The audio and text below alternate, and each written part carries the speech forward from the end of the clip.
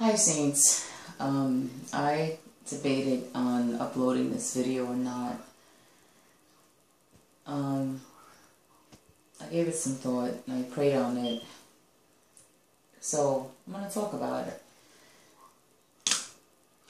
As you all know that, you know that our economy is, well, it's not exactly in the best condition.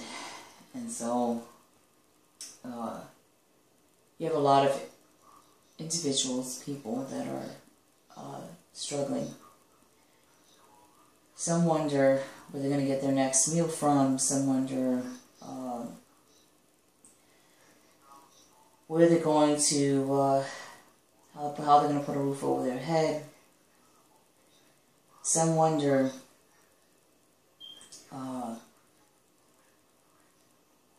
well, they basically wonder how they're going to make it. I can't tell you I've never been there. I've been there. You know, I'm the type of person that when I'm going through some type of situation, I need to fix it myself. I don't ask for help. I've tried that once, and I'm not going to get into the details, but the person didn't want to help me, you know. And the way that God works is that when I was on my feet, and that person needed help, no one was there to help them. So I know what it's like to be on the other side of the fence, so to speak, when you need help and you got people just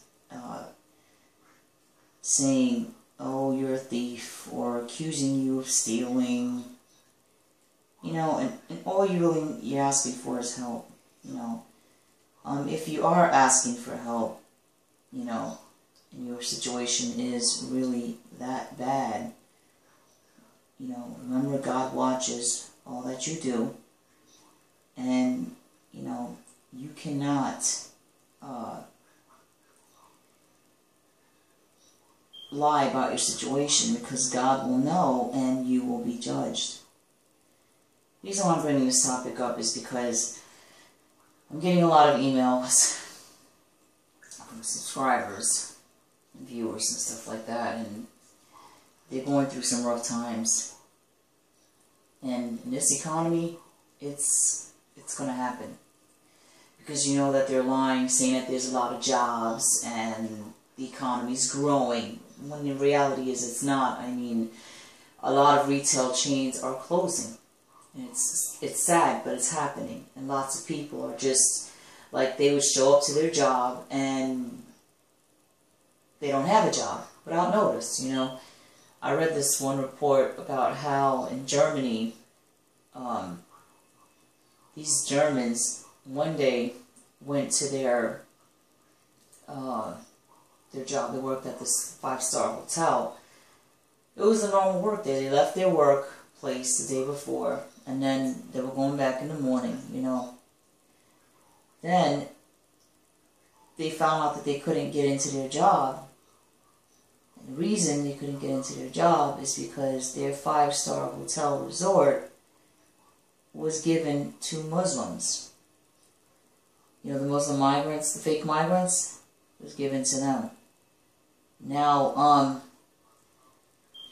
the story was so heartbreaking because there was a lot of individuals that, you know, still have families to support.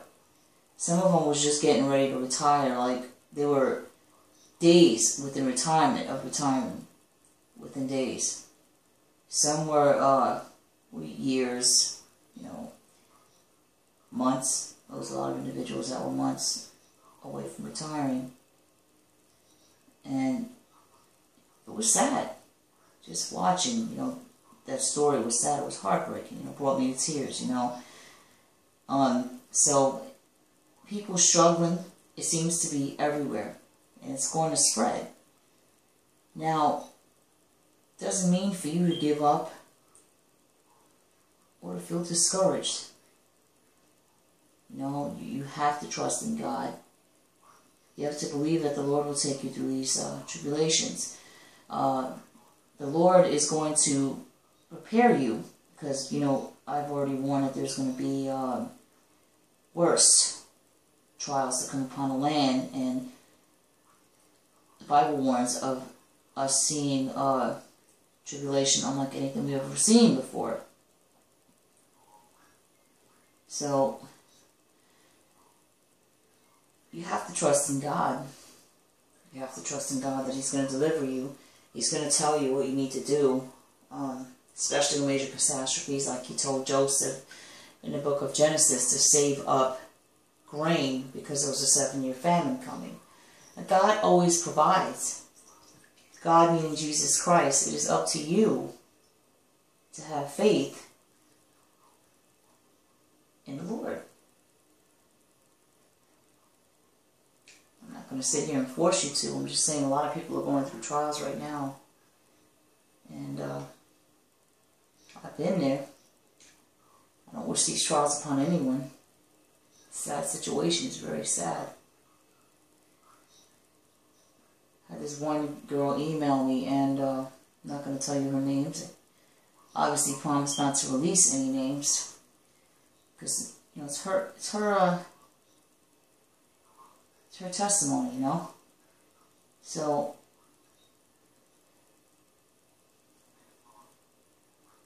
obviously I'm not releasing her name, but the thing is, she lost. Oh, she was the only, not the only, I'm going to say she was the, she was a housewife. And she was going through a situation where her husband wasn't hardly home. Like, he was always out.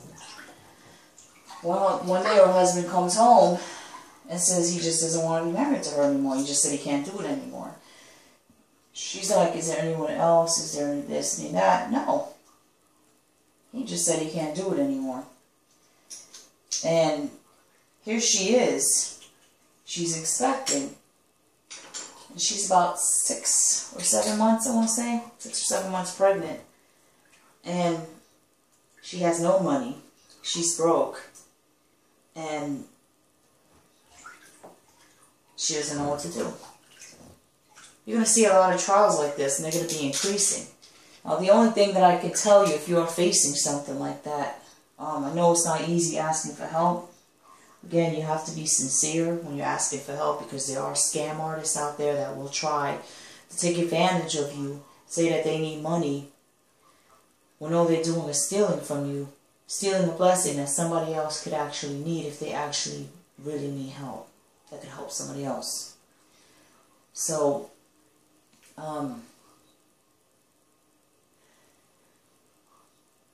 there could be an individual out there that really needs help. But again, you got to be sincere when you're asking for help. You can't be lying. These types of trials that I'm telling you, where people are going to lose their homes, or they're about to face eviction, that's going to happen. I've been there. I mean, at one point in time, because I was laid off from my job, I was facing foreclosure. And I had to go through a home modification and revamp my entire loan, because not only that, I found out that my loan was I was a victim of predatory lending. In other words, I don't know if you remember back then, back in the early 2000s, when mortgage loans were given out to people left and right. And I had very good credit.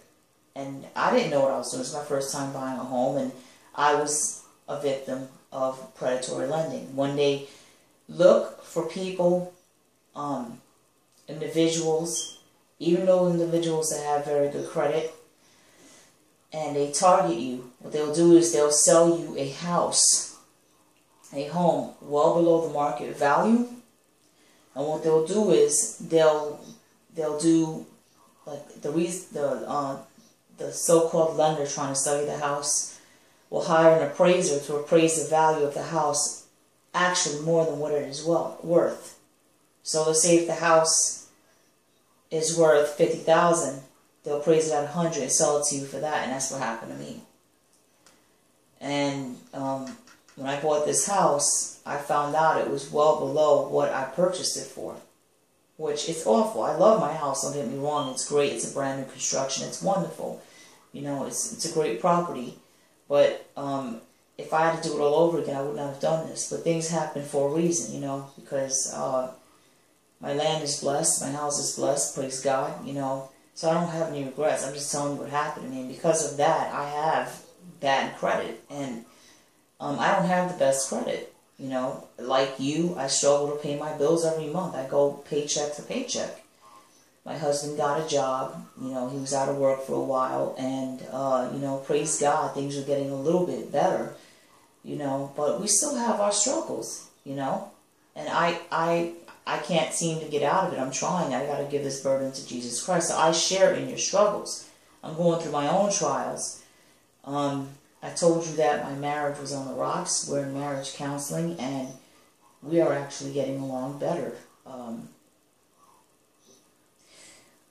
Me and my husband, we were separated for almost 2 years. He lived in another household. He still stopped by to see his kids. I'm not going to get into the details as to why we were separated, but we had a lot of differences. I'm going to leave it at that. We almost got very close to divorce, and we decided to go to marriage counseling, and we did. We went to marriage counseling for almost the entire last year of us being separated, and we're still in marriage counseling because there's still things to be worked out. But the point is, it took us to going on the brink of divorce to being separated to save our marriage. Now, I'm not saying that things are paradise and they're peachy hunky-dory, excuse the expression. We have a lot of work to do. You know, we are in marriage counseling, and our counselor is Jesus Christ. It's not a man-made counselor. It's Jesus Christ. In other words, we go into prayer. We pray to God. We release our burdens of our heart to Him, and we talk to each other about it. And so far, that's been helping. We're in marital counseling with the Lord, and we're going to need marriage counseling, most importantly, Jesus Christ, because our marriage still has a lot of work to do. We're not completely out of the woods yet, but we made it over the huddle. We made it over the storm. Now it's just a matter of healing and getting through the woods, so to speak. So that's still a trial within itself. I understand what you're going through. That's one of the trials I'm going through. And like I said, I had to deal with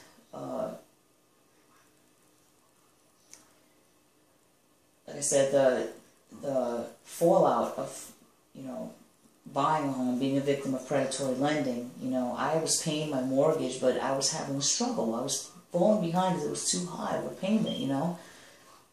At first, the payment was reasonable, and then it started to skyrocket.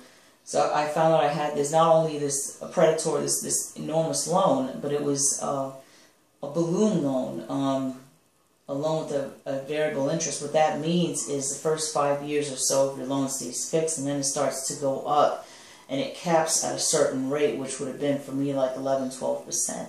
And my credit was good, you know. That even people that had good credit, they gave messed up loan deals like that too. So I'm telling you, people, that I know the struggles. I understand. I still have struggles paying my bills too. I'm trying the best that I can. We both have a job, and I'm getting another job. So again, things are getting a little bit better. I'm not the type of person to ask people for help. You will not find me on YouTube asking you for help. I feel as though this is my problems, my situation. I have to fix it myself.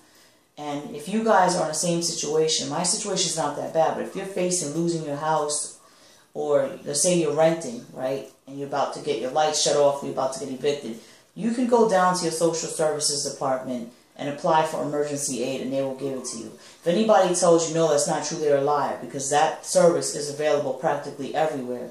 Not in your third world countries, but it's available in the United States, in your Western countries. If you live in Europe, it's available there. And you will get emergency aid. They won't let you get kicked out on the streets, especially if you're pregnant and you have young kids. You will not get kicked out on the streets.